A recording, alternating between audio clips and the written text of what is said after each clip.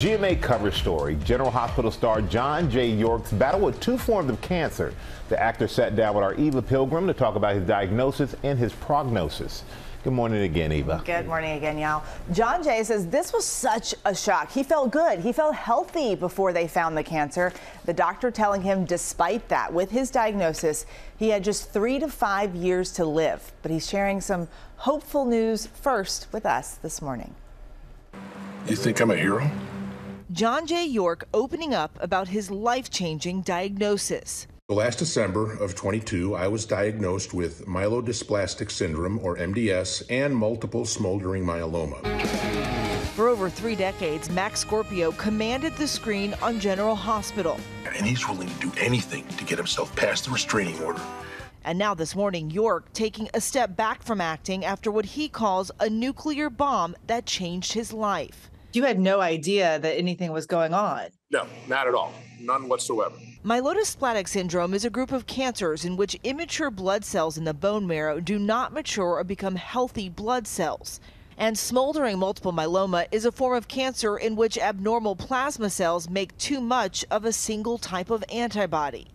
Over the past many months, I've had 3 bone marrow biopsies, many chemo treatments. I have another one coming up in a couple of weeks, and I'm closing in on a blood stem cell transplant. York says he has been working with Be the Match, which connects patients with a matching donor for a life-saving blood stem cell transplant. And this morning, first sharing with us some promising news. I believe they found a match, perfect match, don't make me cry. So we're going to start our testing and do all that kind of stuff coming up here in about a week. And then I believe the transplant will happen, fingers crossed, in November. How big a deal is it that they found a match? It's a big deal. It's the biggest deal. Many of my family members were tested, and most of them were 6 out of 12. Apparently, there's markers that have to be reached. So they were a good standby. Do you feel like this person's saving your life? Absolutely. Yeah. Saving my life. What would you say to that donor who saving your life? I don't know.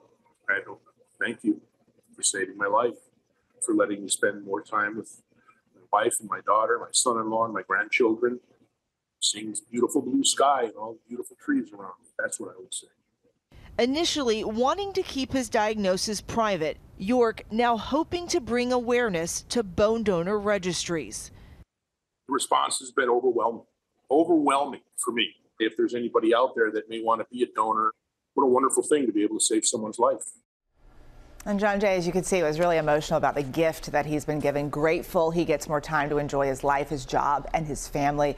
And for all the General Hospital fans, we talked to him at work. He is scheduling his shoot and work days around his doctor's visits. He says right now, he's feeling pretty good, guys. That is so great to hear, Eva. Thank you. We appreciate it.